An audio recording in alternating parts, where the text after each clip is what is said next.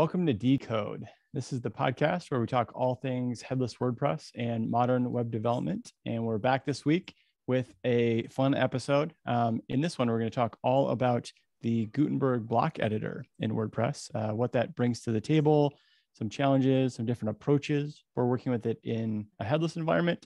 And we have the ideal guest, I think, to come on to talk about all of that. And that's Jason Bahl. How you doing, Jason? Doing good. Thanks for having me. Absolutely. Thanks for being on with us. I'm Kellen Mace, and I am joined, as always, by my co-host, Will Johnston. How you doing, Will? Pretty good. Yeah, and Will and I are going to ask Jason some questions about Gutenberg, and we'll just set the stage, first off, by hearing a bit about Jason first. So, Jason, can you tell folks, like, who are you and what do you do? Yeah, sure. Name's Jason Bahl. I'm a software engineer here at WP Engine, where I work on WP GraphQL, which is an open source WordPress plugin that turns your WordPress server or WordPress site into a GraphQL server. I've been working at WP Engine since February, and before that I was doing the same thing, maintaining WP GraphQL, but was employed by Gatsby prior to that. Very nice. So before we dive right into how to implement Gatsby, or how to implement Gutenberg and all this stuff, let's first, take a step back and talk about what it is in the first place. So those folks in the WordPress community, you almost assuredly have heard of Gutenberg by now. It's one of the key features that's driving WordPress forward and keeping it competitive in the CMS space.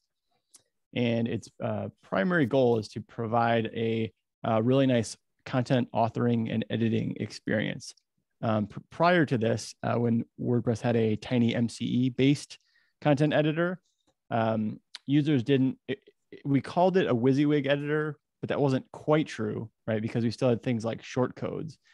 So the content author, they might have typed out a few paragraphs and then used this square bracket syntax to insert a short code without actually seeing what would be rendered at the end of the day. They would just have to imagine, oh, I know at this point when it shows up in the front end, it'll be our little social share widget or whatever it may be. So Gutenberg came along to save the day and do away with that kind of ambiguity, and that kind of disconnectedness between what the content author or editor is seeing and what will be there, what it would look like after it gets rendered. So with Gutenberg, you would be able to insert in my example, the social share example, you'd be able to insert a social share block and actually see that block there rendered in your content and know what it will look like when it gets rendered to the end user. It gives it a nice kind of real-time experience. I've always considered WordPress to kind of be the leading edge in terms of the publishing experience on the web. And, not to say that the publishing experience has always been amazing and now it's just getting even more amazing. It's just that there have been limitations in the past, and WordPress has kind of been on the forefront of that publishing experience. That's really what they've focused on. And so Gutenberg is kind of the next evolution of that. How can we bring an incredibly rich publishing experience, to people who are not developers and have them feel like they do have some control over the look and feel of their site. That's more than just put a header here and put a new paragraph here and then that kind of thing. Right. And Jason, you're a Gutenberg user yourself. You've mentioned to us that you use it on like the wpgraphql.com site, for example. So like, what are the things that you appreciate? What do you think it brings to the table that's a real benefit? Yeah, I think, structuring your content in individual blocks is nice compared to one big long form tiny MCE editor. It is nice. And there's some really cool like editing features that like I miss it when I'm using other applications. Like when you paste the URL onto, you can highlight a piece of text and then paste a link or a URL and it'll make it a link for you. And then I'll do the same thing in like a Google Doc and I'm like, I thought this was just like how the web works now, because I'm so used to it.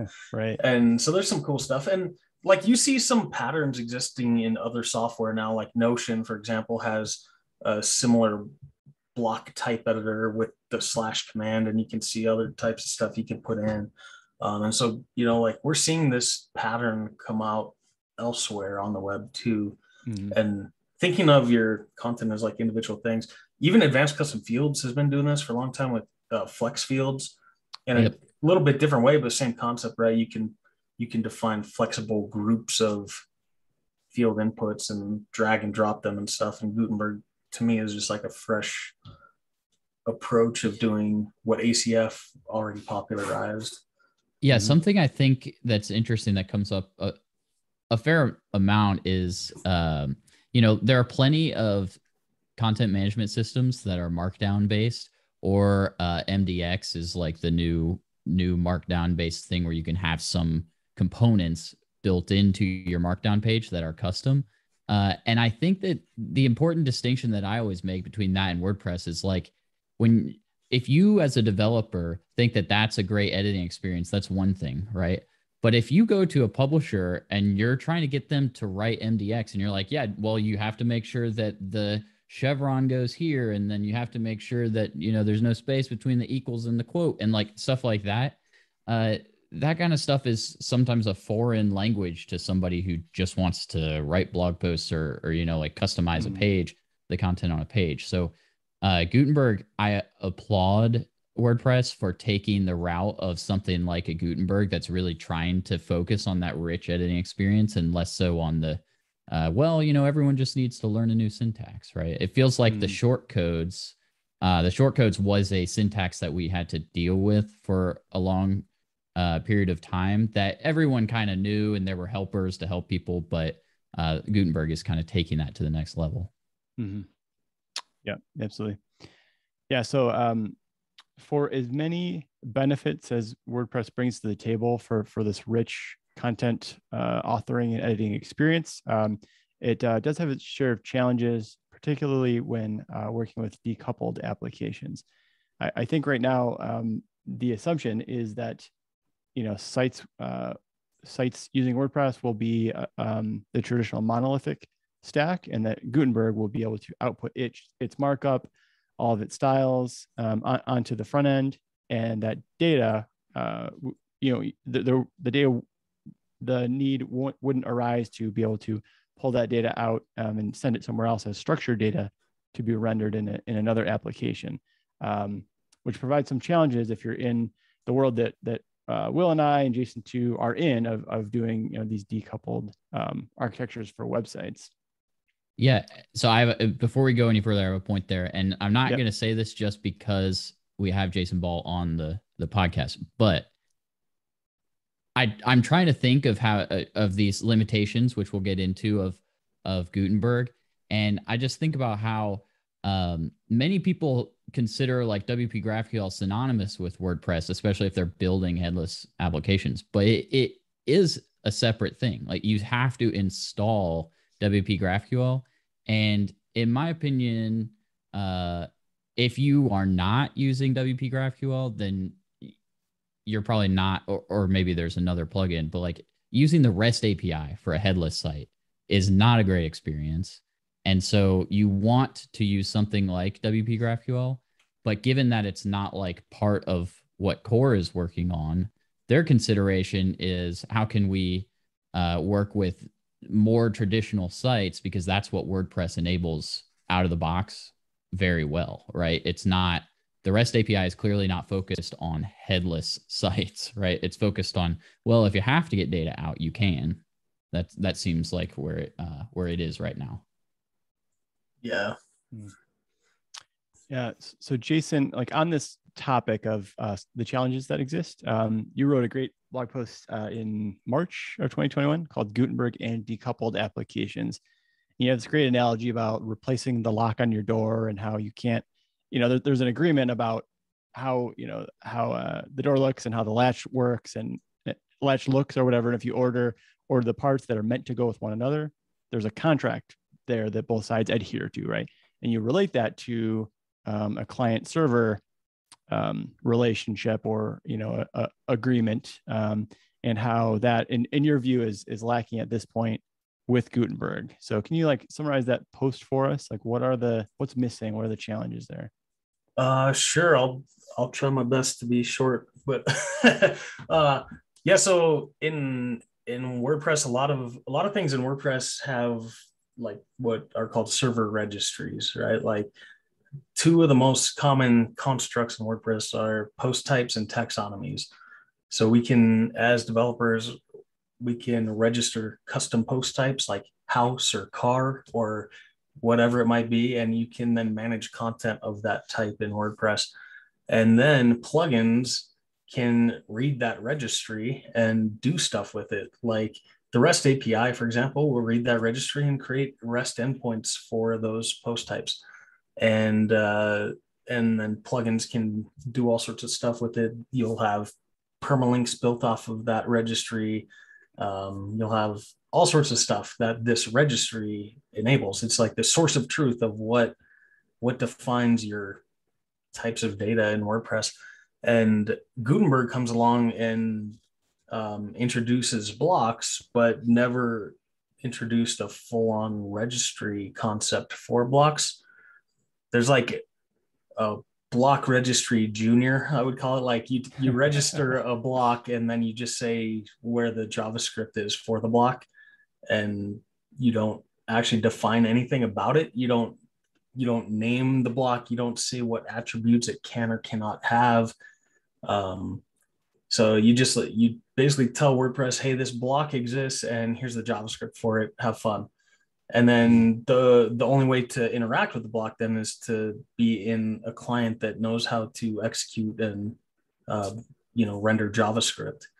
And so for server APIs like WP GraphQL or the native WordPress REST API or WordPress WP CLI or the XML RPC API, which is core to WordPress as well, those APIs don't know anything about blocks. They're PHP APIs that don't execute and render JavaScript. So for these APIs to enable folks to interact with blocks from outside of native WordPress environment is very difficult. Because you don't even know the name of the block. You don't know the type of block. You don't know what fields the block might have, what users can implement or interact with the block or can't. So all this logic is left up to JavaScript. And if you're building, let's say, something that can't be done in PHP, like a native iOS app, you have to communicate with WordPress via API. And if the APIs have no knowledge of the blocks, it gets very difficult for you to interact with them. Mm-hmm. Yeah, and you're speaking generally about any decoupled application. For WordPress sites specifically, what that looks like in practice for them would be, if I want to fire off a GraphQL request and I want the GraphQL schema to have knowledge about what blocks exist and what kind of attributes exist on those. It doesn't have that data available on the server to build out the schema, right? Yeah, correct. Yeah. All right. And there's a workaround to that with a WP GraphQL extension that we'll get into a bit later. But if we're just talking about native WordPress core, that's kind of the state of things. You don't have the full picture for Gutenberg blocks at this stage. So what changes then would need to be made to WordPress core / Gutenberg for it to be fully usable in decoupled applications? Yeah. I don't know if we'll ever see a point where like this friction is like completely eliminated, but I think it can be reduced quite a bit. And I think a more robust server registry would do everybody a service, not just headless WordPress developers. Like, is anybody who wants to understand how a block is built, if there was a source of truth on the server that said, here's how a block is defined, I think it would benefit a lot of the ecosystem. There's a Gutenberg issue, I think issue number 2751 on GitHub, on the Gutenberg GitHub repo. And I wrote like kind of a book about server registries, and it's referenced in my blog post as well. I love how you know the number. Yeah. This is like 4 years ago too. I think it was September 2017 when I wrote that. Um, but yeah, I talk about how like if blocks were defined in a predictable way, much like post types and taxonomies are, we can enable like potentially even different versions of the block editor, right? Like we already have a bunch of block editors out there, right? Elementor is a Yep. block editor. They call them elements, and you have Divi, which calls them, I think, modules, but they're all blocks, right? They're the same thing. They're these pieces of content that you can drag and drop. Yeah. If we defined like, if WordPress said, hey, here's how a block is defined, then all these other plugins could use core blocks, but just have different opinion on the UI. Like Elementor has like the left and right sidebar, similar, I think, to Gutenberg in some ways. Elementor has that concept. Yeah. Divi has like all his modals, right? Everything is in a modal. Like, and some people love that. Some people like the Elementor sidebar. Like, they're just different opinions on the same concept of like, I'm editing a block of content. So if we define blocks as like a specification, like here's how you define a block to WordPress, then we could enable these other plugins to like use the same core technology, but like just have different opinion on the UI, right? And that's all we're doing with headless WordPress or even themes in WordPress, right? Like we're all using core WordPress stuff, but we're just like reimagining the visualization of the same things, right? If I activate a different thing, a different theme, I'm using the same content from WordPress. It just looks different now. Yeah, I think we could do the same with blocks if it had a registry. Yeah, I think that's kind of how. So earlier I mentioned MDX, and MDX is not great from a publishing standpoint, but it does leave it up to the developer on the front end to determine how everything looks, right? And so it empowers the front end rather than saying, hey, the back end is going to dictate exactly what you have to put on your site, right? And I think that's kind of where there's a struggle with Gutenberg right now, and there's a lot of innovation that can happen to make it nicer registries. That type of stuff it would go a long way, and that's really all that you need to make it a great experience, and then you can evolve from there. Yeah, and some of it is like even like debugging tools and stuff would be handy, right? Like if I'm trying to debug something in my WordPress, like I can just run a function like get post types and just see quickly what post types are being registered across all the plugins and everything that are active, and maybe find some bug there. I can say get taxonomies or whatever. I can't say like get blocks and get all my blocks. There has been some progress, and we can get to that.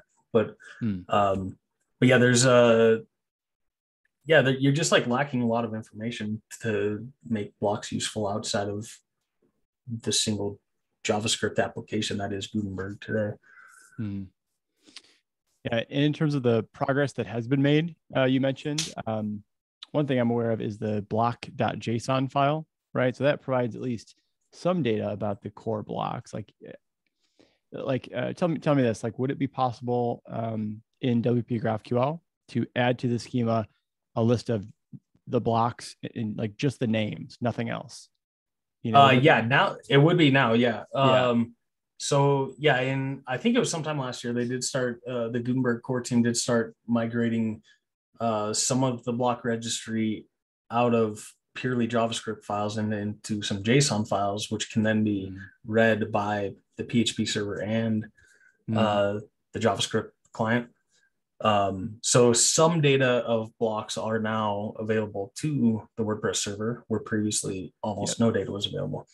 So it is possible now. There is a block registry class that you can call and get registered blocks in PHP on the PHP server.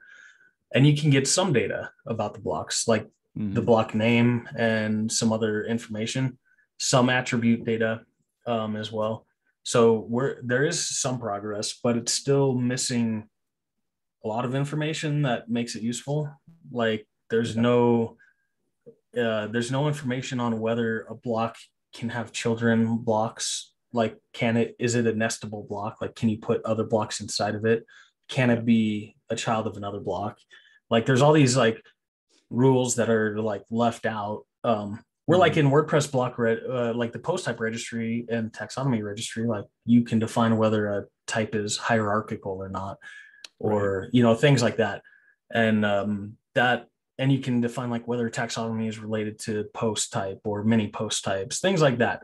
And there's a lack of that information in the registry still. So exposing blocks to something like even REST or WP GraphQL or CLI or whatever, there's still missing information to make it useful for a decoupled application developer.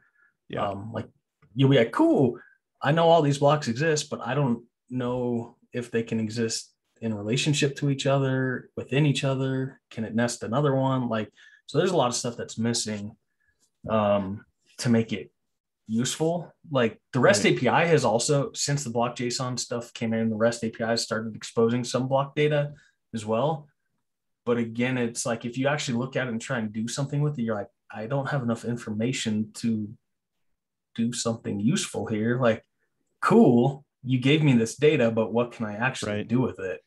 Do you know what the motivation was? Like, why did they move some of that data into the block.json files? My understanding, and I might not have all the full picture here, but WordPress.org, I believe, has been working on like a cloud registry or whatever, like a block registry like you have the theme and plugin repo on WordPress.org. Right. I wanted a block repo, I guess, up there. Oh, makes sense. And for the block repo to be able to understand your block, it needed the server to be able to understand your block a little bit. And so my understanding is if you want to be included in the block repository on WordPress.org, your block would have to have a block.json with at least some minimal amount of information.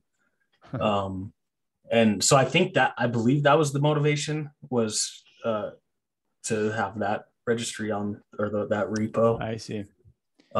It seems like that's what would need to happen, right? For so there need to be some kind of motivator for a change like that to happen. Like right now, Automatic, who owns WordPress.com and of course has a huge influence over the open source WordPress project. Right now, Jason, you and I have talked before about how their own the WordPress.com iOS and Android apps, they can't, they could not be used for creating or editing a post that uses the Gutenberg editor. The only thing they could do is say, oh, well, go over here and open a browser and make you log into the browser. And then from there, you could actually edit your post. But inside of those client-side apps, they can't do it. Likewise with the Calypso desktop application that WordPress.com has, you can't there either. But that must not be painful enough for the Automatic folks to put some effort behind it and say, all right, all the contributors that we're putting on the project, this is now a priority, have a server-side register so that we can register them. Those clients, like, I don't think they probably don't care enough to do it like right at this moment. Yeah. And I mean, we can get into probably some more philosophical debates too. Like you all talked about like the Matt versus Matt debate. Right.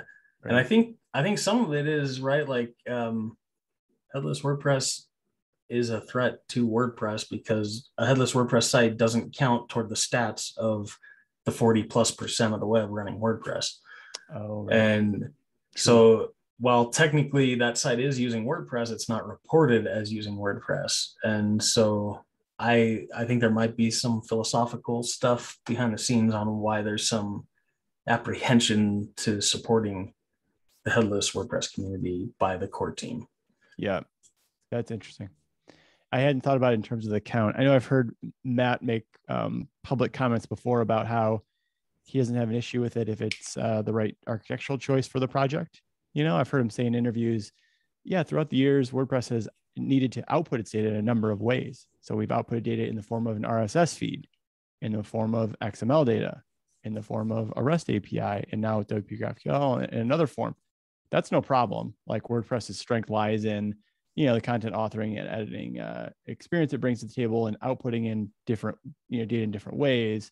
Those kinds of things can come and go, and WordPress still has its value proposition is still remains intact. So there's that part of it, but yeah, I hadn't thought about it in terms of the counts, right? And not. Yeah, I mean, I don't have evidence that that's anything. It's just theory, but it makes sense to me, is like, Yeah. you have a lot of users that want to do this, and right. So for our listeners, presumably if you're listening to our show, you have some interest in headless WordPress, using it as a headless CMS.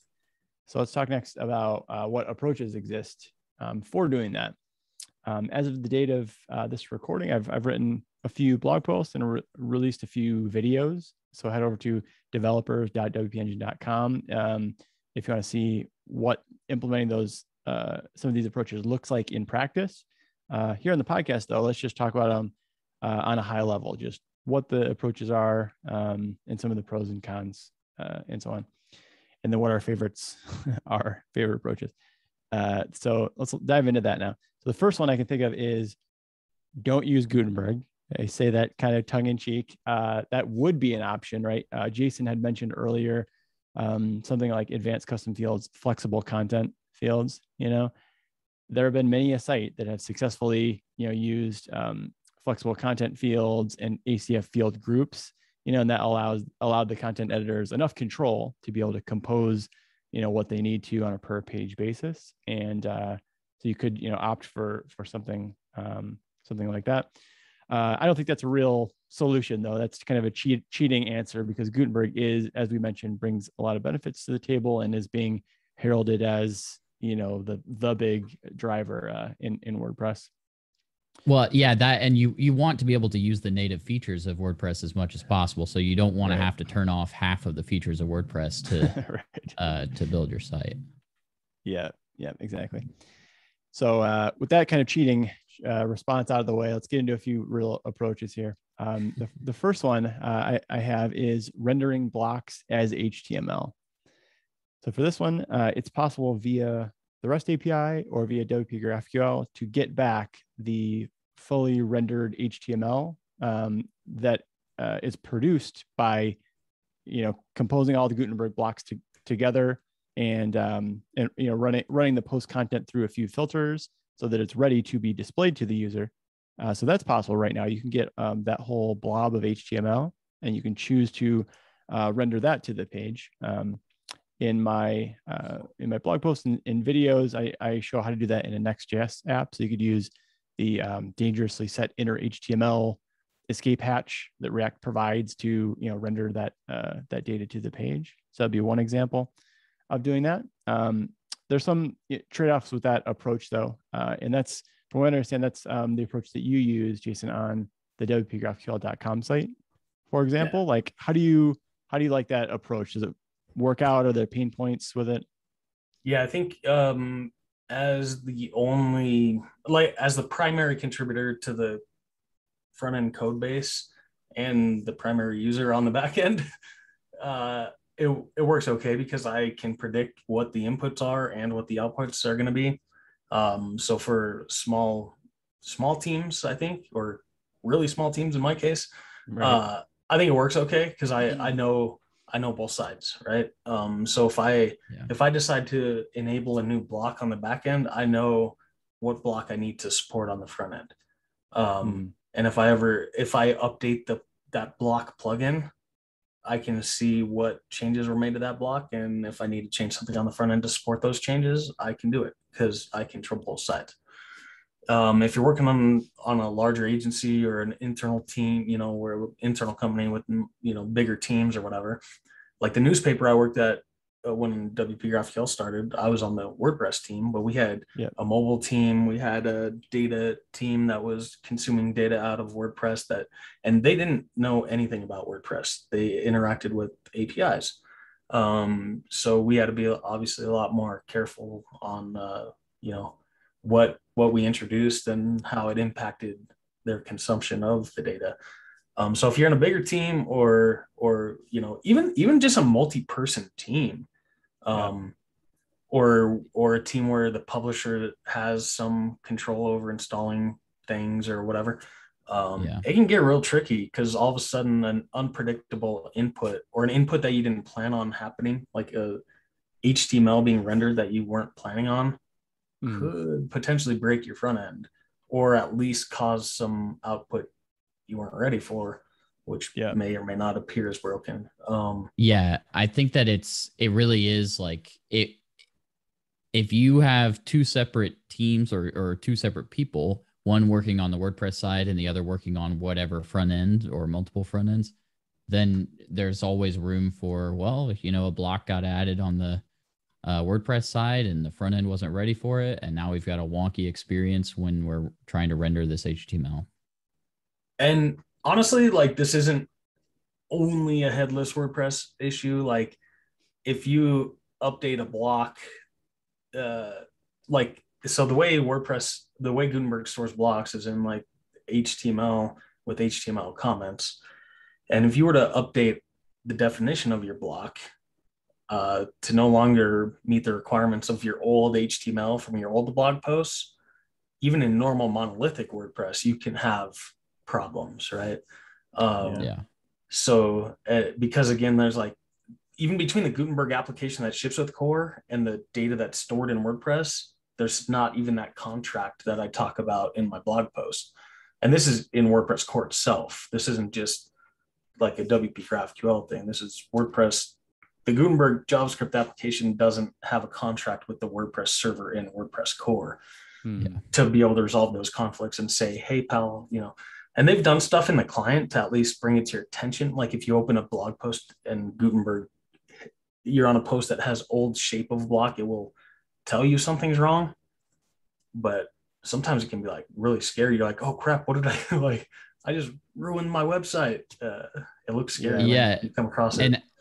And actually the same issue exists in MDX. So when people are building MDX sites, if I'm the publisher and I go out and I'm like researching, I want to include something in my MDX file and I can see a little snippet of code and I'm just like, oh, okay, I'll just put that snippet of code in my site. And it has a component that isn't accounted for on the front end, then now you have a site that's not rendering properly. And that can very easily happen even in the MDX world. So it's like it isn't just a decoupled or a headless WordPress issue. It's also a traditional WordPress issue. And then it's also conceptually an issue with many other content management systems and the like. Yeah. So for the listeners out there who are worried about that, like the unpredictability, I would say you can mitigate that a little bit by using a filter that WordPress provides for controlling like which blocks your content creators are allowed to use.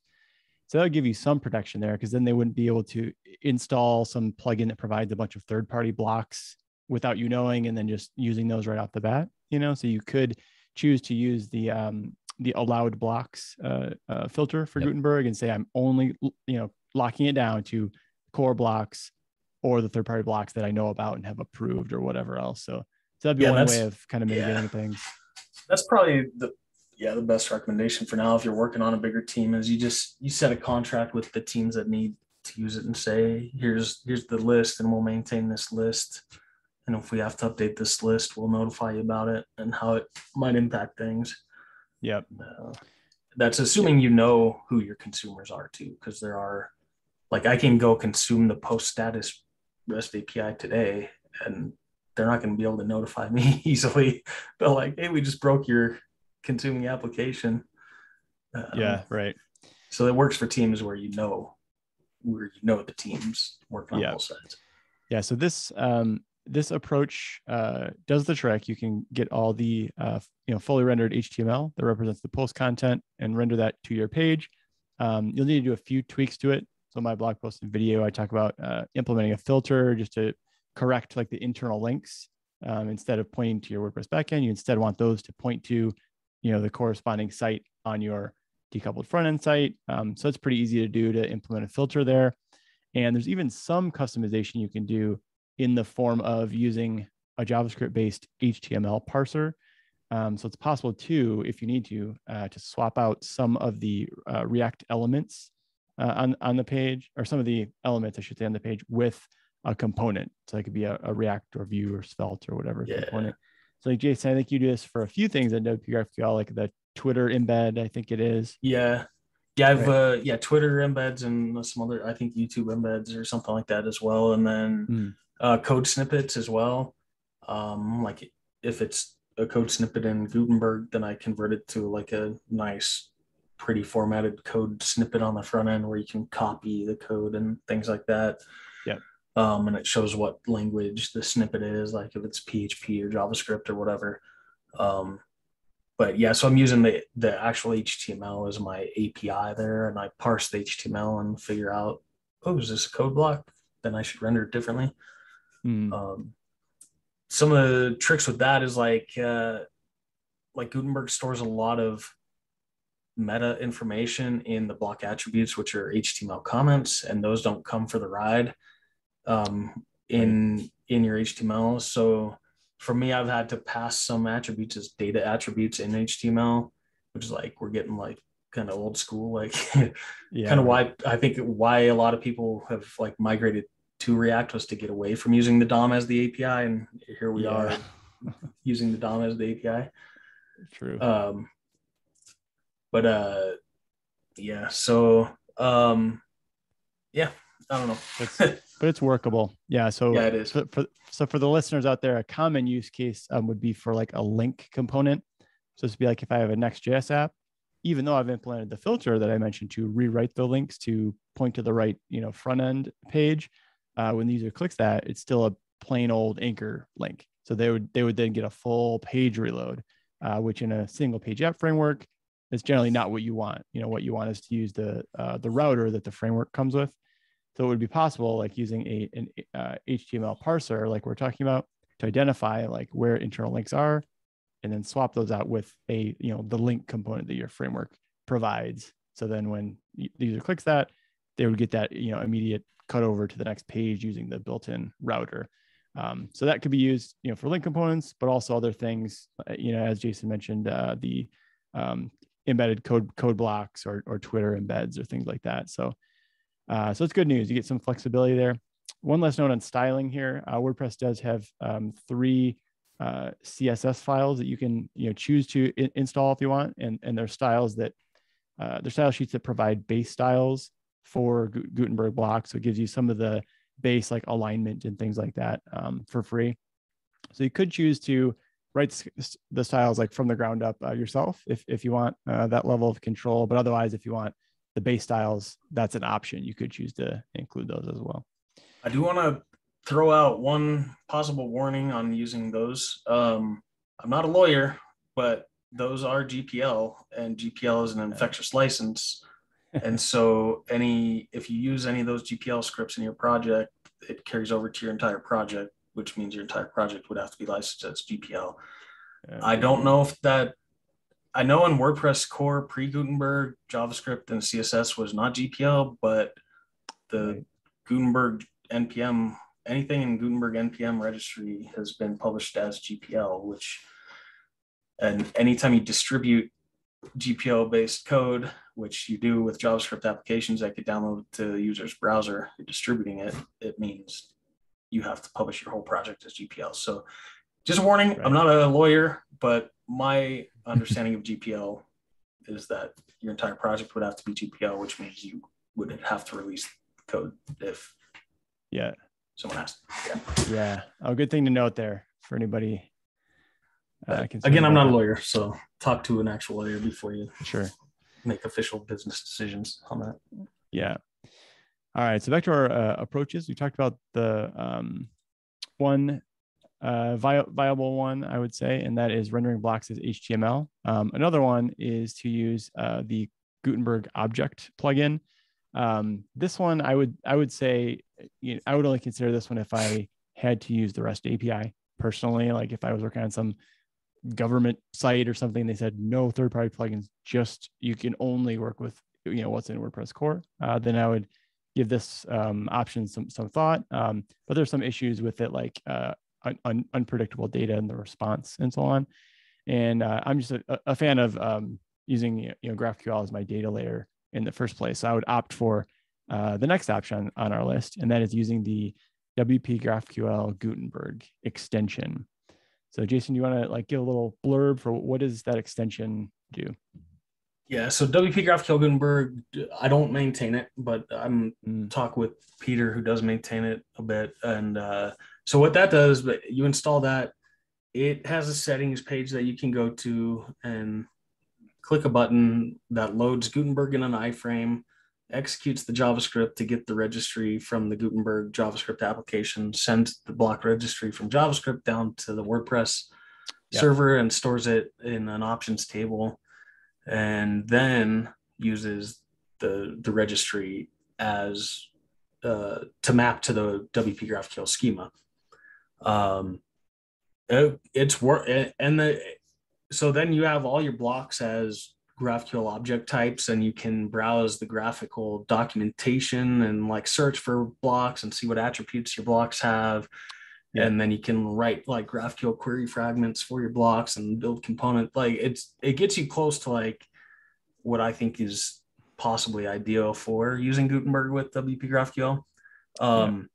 The biggest trade-off and why like I can't personally like put my stamp of approval on it as like a WP GraphQL core maintainer is that it relies on the iframe JavaScript implementation. So Gutenberg, because that doesn't scale. Gutenberg, you've mentioned, you have the allowed blocks filter. Well, you can allow different blocks on different post types or even on different individual posts, right? You can say, if this is the home page, you allow the homepage blocks. If it's the about page, allow the about page blocks. If it's the product post type, allow the WooCommerce blocks, so every single page on your site might have the ability to have different blocks. And so what that does, it loads up just one page, gets the registry for that page and hopes it's the right one. Which again, for small projects, if you have blocks globally enabled for every page on your site, every post type, it might work. For sites where you do have it like a more conditional experience, the first Gutenberg site I ever worked on 2 years before Gutenberg was in core, I had these limitations already where I had to have different post types and templates with different blocks. So I know it's a very real scenario because the first site I ever got paid to work on with Gutenberg had that expectation. And so I know a lot of sites out there have expectations like that, where you have different templates, different blocks, different whatever. And so WP GraphQL for Gutenberg doesn't scale for that situation. And so I think you'd end up loading the block registry and you'd be like, where the heck is block, the about us block or the homepage block? Like it wouldn't be there and you would think something was broken. So the way around that, you'd have to have it load Gutenberg for every single page of your site and then like get a copy of the registry for every single page and then somehow merge it or something. Right. Like how long would that take for a big site? Like it just doesn't make sense. Yeah. And all of this is a workaround, right? Because because the server side registry doesn't exist. Yeah. The plugins, doing this as a workaround. So it's not that it's poorly written, right? It's just like, it's not a knock on Peter. It was genius idea from Peter. Yeah. That's just the nature of lack of server registry and having to get it from executing JavaScript. What if you could maintain a page that's not a front end page that just has all the blocks enabled, so it could be like the one that you direct the plugin to? Could you do something like that? You could potentially, but then one of the awesome features of GraphQL is that the schema serves as documentation, and I'm maybe a bit of an idealist with it, but like I like to only expose in the schema what's actually possible. And if I know that when you query the about page, the only 5 blocks available to this page are the 5 about us blocks, I would like to expose that as your possibilities. Where if you had every single possible block, then the front end developer's like, oh, when I'm building the about page, I need to support 400,000 blocks, right? Like, or probably not that many, but it would probably be in the many dozens at least on most sites. And so that gets complicated as a client developer, where if they could say, hey, you're tasked with building an about us page, you could go to graphical, look at about us, look at the blocks available and see, oh, there are maybe 100 possible blocks, but for this page, there's 5. And that's just like the experience I want to get to, is where the server can say, here's all the possible blocks. And then in these contexts, like querying the post type or the page post type, here's the possible blocks for that post type. And then further, I wanted to be able to say like, oh, the attributes, okay, there's a color attribute and the possible values are red, green, and blue. And then we can do further validation. Like if somebody tries to do something with the pink, you can say, sorry, pal, that's not possible. But we'd have to get further with the registry and say like, okay, we have attributes, but here's the possible values of the attributes, or here's the validation rules for the attributes. And that all doesn't exist in the blocks JSON registry either. Yeah.